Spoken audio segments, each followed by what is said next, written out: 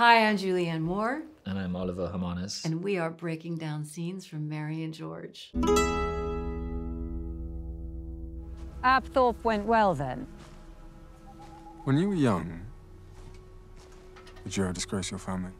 Mary doesn't know what happened. Right. But Mary knows that something has happened because he clearly came into her room and has taken her knife, which is quite symbolic, I guess, in the episode of the knife that you used to cut the umbilical cord at the beginning. You know where he is because he always goes to that spot. It's like his favorite spot. He's thinking or killing spot. Yes, yeah. You know exactly what to do, find him, and there he is. He's sulking, and he's feeling disappointed and ashamed.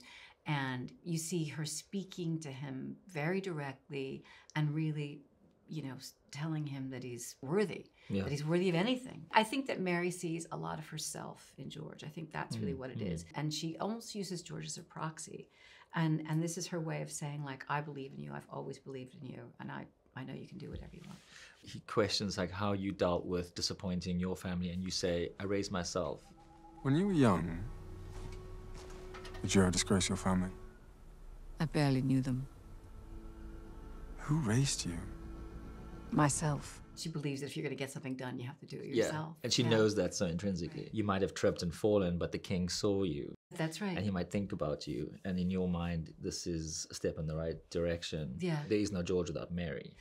She doesn't particularly baby her children. She is so tough on him, and it's because she almost treats him like a peer from the very beginning. She's quite truthful with him about the way the world works. Yeah, like her proxy too. It's like, if you were going to achieve this, this is what you want to do. And once again, if you look at it historically, all of her children were really well set up in life. Because I like the idea in that scene that she doesn't have the privilege of somebody supporting her. She's just been this self-supporter. Right. And the one thing that she does do for her children is that she knows that's what she can provide, is that she can provide them some kind of road. Just in terms of her history and her gender, this is somebody who's never had autonomy nor ever will.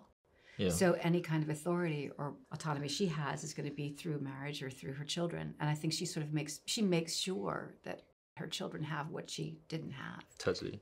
If we tread right, George, he will be yours. Mine. Ours.